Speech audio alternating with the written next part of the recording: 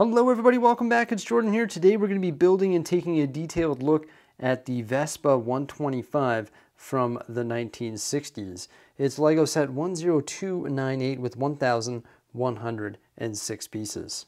We have the Vespa on the top of the box there, along with a 1:1 scale image of one of the tires. A front view of the Vespa on the side of the box here, and you can see that mine actually came with thumb tabs. On the back of the box, we get a nice angle of the Vespa, sort of from the back side. You can see some of the accessories that it comes with, some original images as well, and then there is a blueprint with the Vespa's dimensions in the top left corner there. I have mentioned this before, but one thing that you can do to preserve your box is just run a razor blade underneath those thumb tabs there. Sometimes it can be a bit sticky, but that's just the glue sort of holding the two flaps together. If you just run your razor blade underneath like that, you're actually going to preserve your box quite nicely there. Then you can just fold your flap out just like that there, and then release the glue there. And as you can see, it does a pretty good job of just preserving it nicely there. And here's all the pieces. And our box is as good as new here. Even if it were sealed by tape, I think it would be in the same condition as this. The set consists of 6 different building stages. We also got one additional bag here that has our rims and tires. You can see the sticker sheet right here and our instruction manual. Instruction manual, flipping it open on the front cover here. Look at that, it's facing toward us, I guess. And you've got some classic images. Sort of reminds me of the Fiat 500 instruction manual at first glance here. Classic images of the Vespa, along with a timeline of the Vespa starting in 1946. And working its way up to 2021. Then you can, of course, meet the design team there. And then we have our building stages and what they create. So away we go with the build. Starting with bag number 1, we start to create the frame of our Vespa. A lot of brick building here, your classic system building with lots of unique angles and shapes. Barely any Technic beyond, some pins and some axles and stuff like that. There's so many unique curves and stuff that come together. Pastel blue is the color that we're working with, and that is classified by LEGO. And it's also classified as bright light blue from bricklink.com. So there is a difference in the color name. A rare color. You don't see it too often. We did see it in the Fiat 500, the second version of it, of course. But yeah, I really like working in this color. It looks vibrant. It sits well on the shelf and just looks fantastic in my opinion. You do get some custom wheels for this set. So what you saw there in that bag, there was actually custom wheels with the white wall. Thought those were really sharp. The build came together in such a beautiful way. Had a lot of fun building it, and here we go. The Vespa 125 from the 1960s. Got the nice exclusive rim and wheel. I really like those. The white wall looks fantastic, and the tread is pretty cool as well. You can see it's actually held up off the ground by the kickstand right there. It cannot stand on its own without that kickstand. The wheel on the front has a long Technic axle that connects to the handlebars on the top here. Really like all the molded pieces that were used to create the shape of the Vespa. There's lots of studs facing outward, which is pretty cool. You can see all of these studs would be facing outward, and we've got the space right there where you can put your feet, and that is made by some of those slide elements, the one by plates that are modified with the slide. And then we have our headlight on the handlebars there, and there is a sticker element just right there. So it's all stickers, but a pretty cool build there. And there's another sticker on the front there with the company that makes the Vespas, of course, their logo. There's a spare tire that comes with the Vespa. There's not actually a tire inside there, but it is a brick-built circle build, which is pretty fun to build.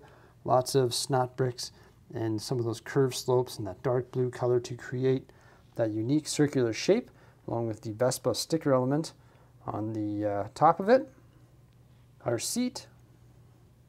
Some basic brick building experiences, but ones that I really like. Lots of interesting angles came together here to create the Vespa. You can see there's some hinges right there to achieve that angle going toward the back there, where we have our second seat.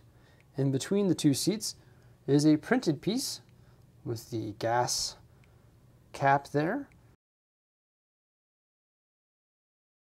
And then there's another sticker element right here just above the rear wheel. I believe this would be a storage area.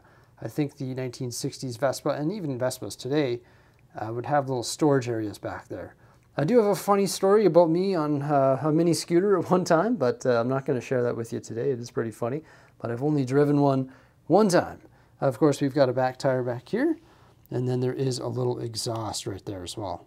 There's lots of interesting angles and everything that came together, and I'll show you that by removing this in one moment.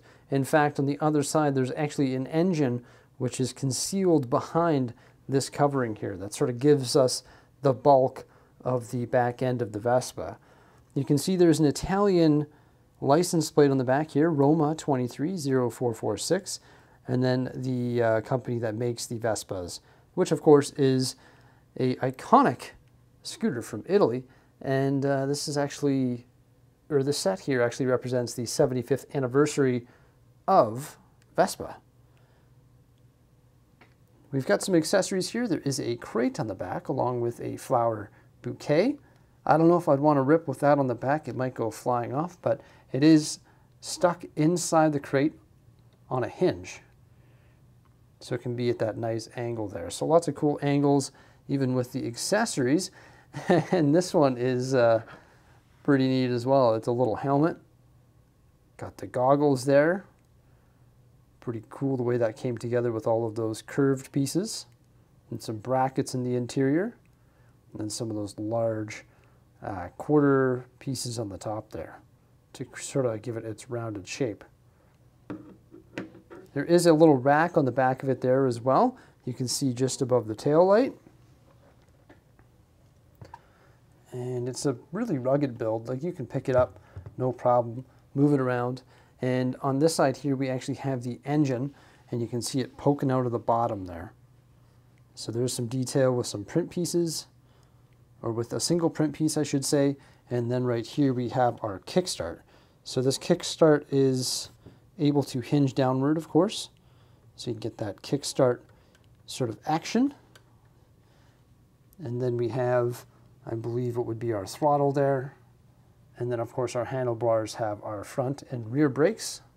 Let's pop this off and I'll show you the interesting angles and engine build underneath. Very easily just pops off. In fact, it's only held on by 6 studs.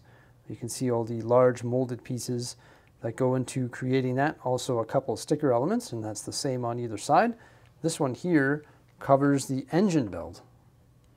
Got that printed element there. It's more of those circular pieces there. And this is actually clipped in spot right there to an upright clip piece. And then you can see all the interesting angles here with the shape of the body and the way it came together.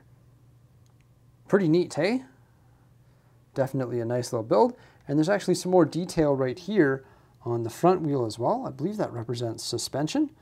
Those sort of chrome 1x1 studs. And then there's another Vespa sticker element just right there.